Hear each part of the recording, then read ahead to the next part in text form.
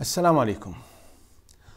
To all of the brothers and the sisters out there who feel stressed out because of the situation, whether because they're staying at home or because of the pandemic itself, fear might have reached their hearts that, they might be infected. They're stressed out because of the situation in totality. Let me just give some tips that might help you cope with the stress that you're going through.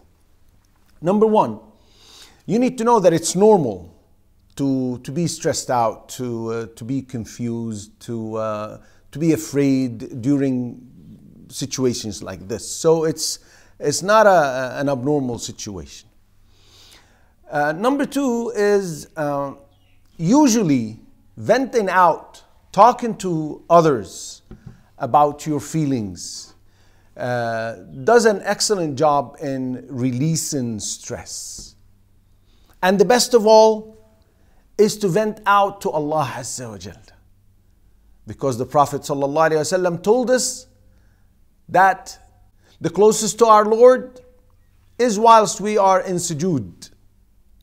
So don't raise your head until you have spoken to Allah and said everything that you want. Allah says, وَإِذَا سَأَلَكَ عِبَادِي عَنِّي فَإِنِّي قَرِيبٌ. And when my slaves ask you, O Muhammad, about me, I am near. So Allah is near. You can talk to Him in sujood or in dua outside salah. Another point is talking to those who are close to you, father, mother, wife, brothers, sisters, loved ones. Because when you hear words of love and compassion, it usually relieves stress.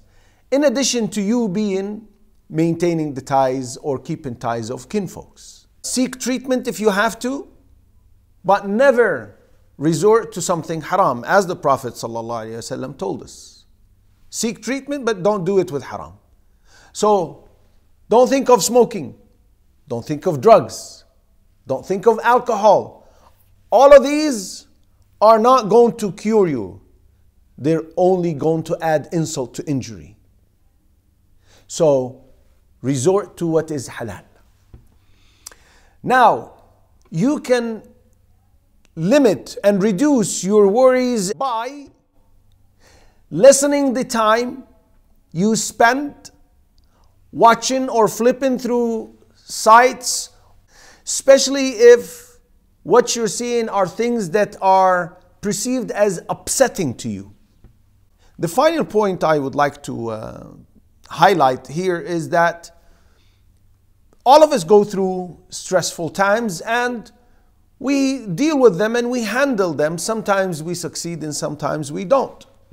Think of a situation where you were stressed out and you used certain tools or certain techniques, if you may, or strategies or skills that helped you come out of that situation and use them again.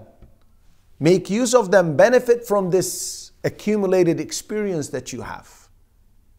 These are just some points that I see to be helpful in a situation like this to cope with stress.